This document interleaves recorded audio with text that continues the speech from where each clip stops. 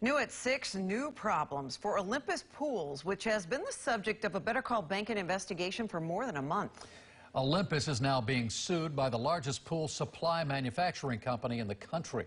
8 on your side consumer investigator Shannon Benkin joins us live from the Tampa News Center to explain what's new. An attorney for the pool supply company tells me that this lawsuit is over $1 million in unpaid debt for supplies that have already been delivered.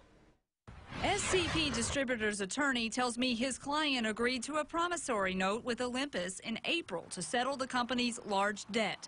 Olympus had 6 months to pay off the more than $1.1 million.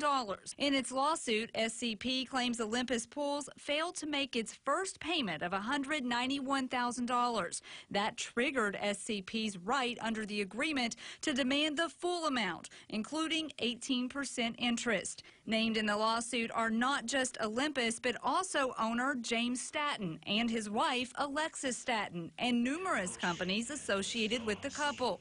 SCP's attorney tells me the company made the decision to go after Olympus in court instead of filing liens on individual homeowners.